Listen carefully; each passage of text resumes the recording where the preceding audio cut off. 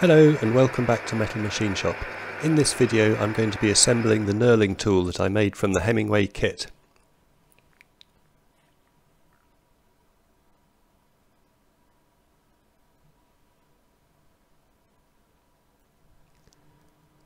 And I'll be using it to make these knurled test pieces.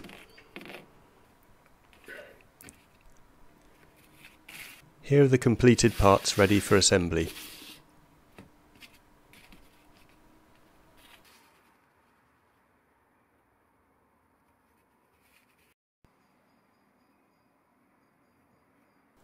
I assembled the pivot pins with Loctite retaining compound.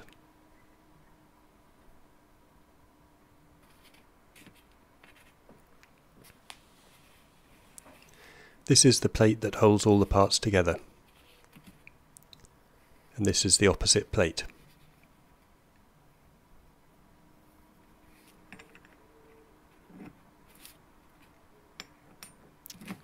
The two arms pivot on the plate.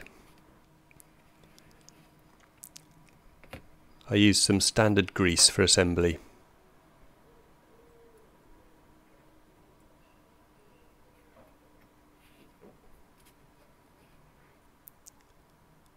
The H-shaped piece that you can see is a shim that holds the two parts slightly apart so that the arms don't lock. You'll see this later on assembly.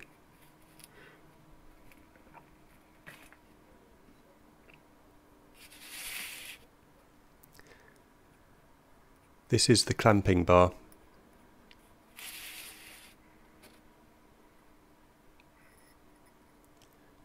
It's assembled with a small spring.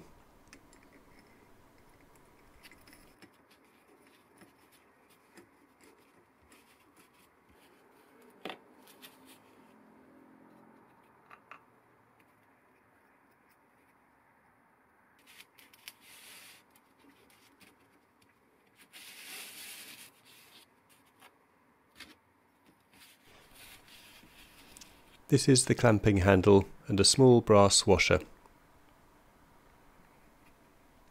The washer acts as a bearing surface.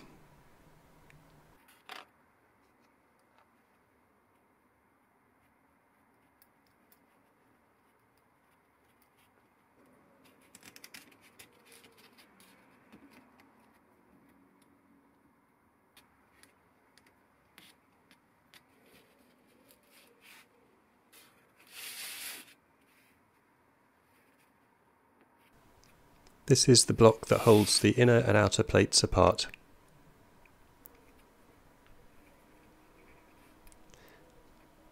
And this is why I need the small shim, otherwise the arms would be clamped together and unable to move.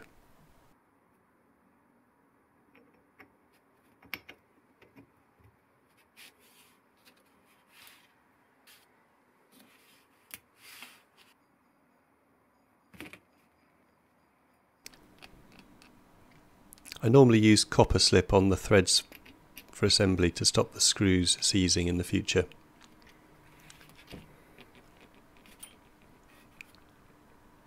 It also helps with disassembly and stops things rusting up.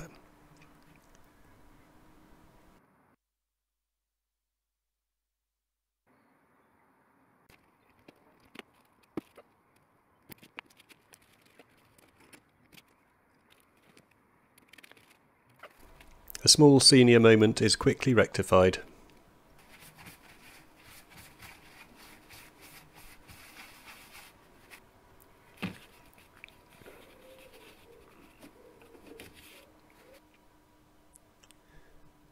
These are the wheels that are used for the knurling.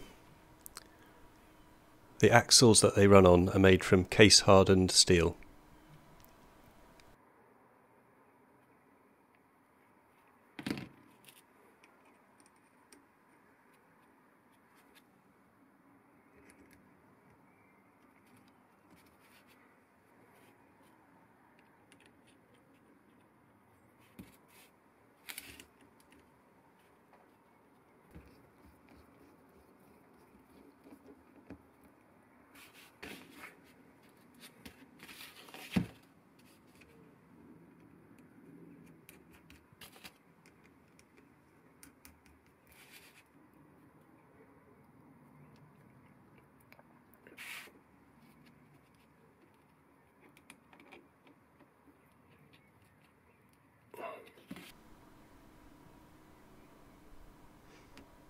This is the mounting block.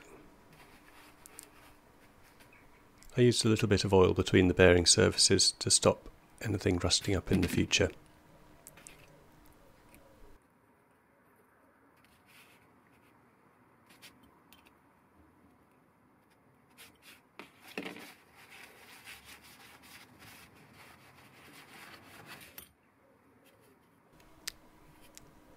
I have a quick change tool holder permanently dedicated to the knurling tool, so that I can quickly and easily fit it to the lathe whenever I need to use it.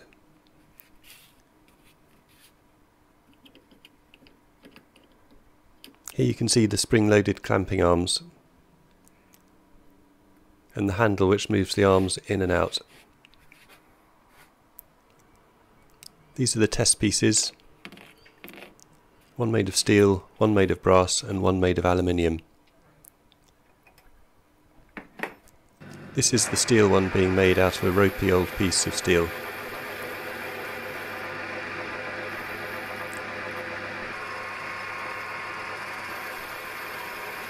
The rust is soon removed, leaving fresh, shiny steel underneath.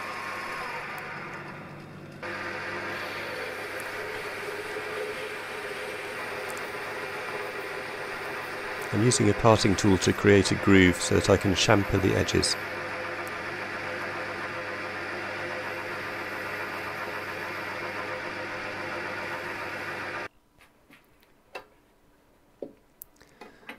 For the knurling operation itself, the lathe spindle speed has to be significantly reduced.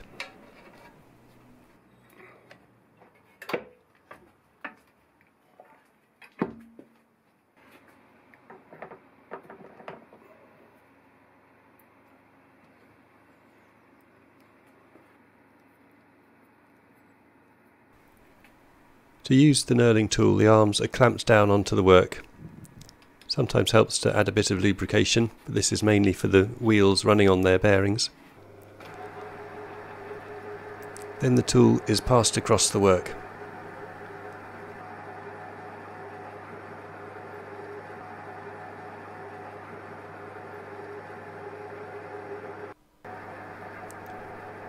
After a first pass, the tool is clamped tighter to increase the depth of the knurls.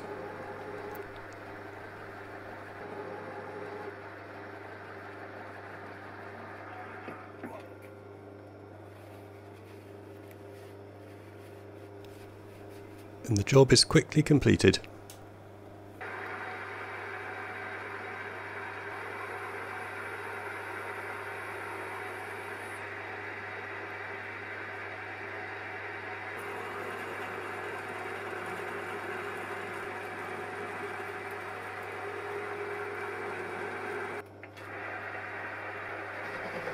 I can now part it off.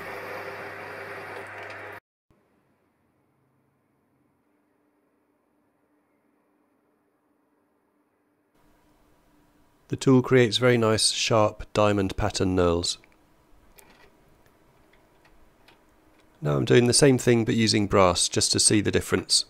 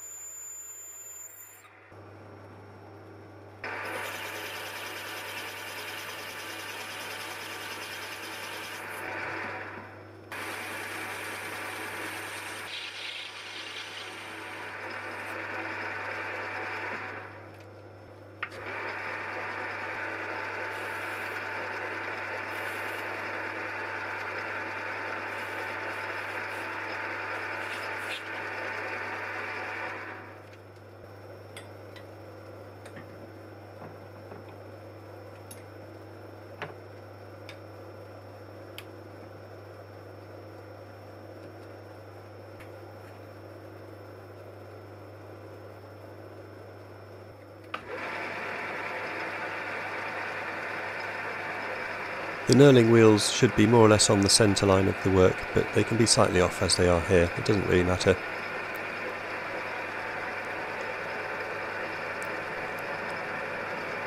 After the first pass, the tool is clamped slightly tighter again.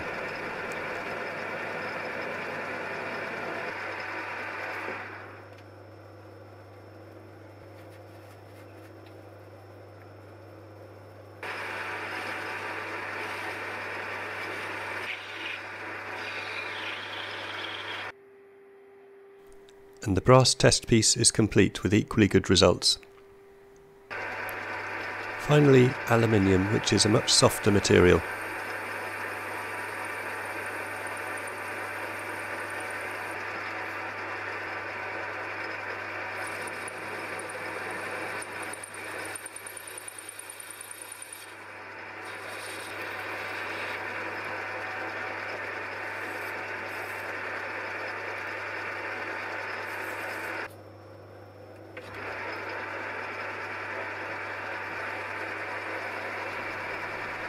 This clip is sped up.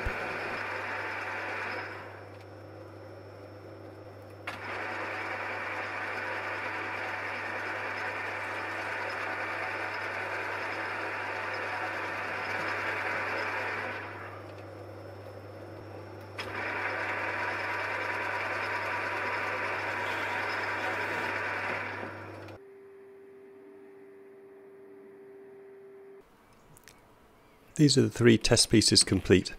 Thank you for watching. Don't forget to like and subscribe and hit the notification bell. See you next time.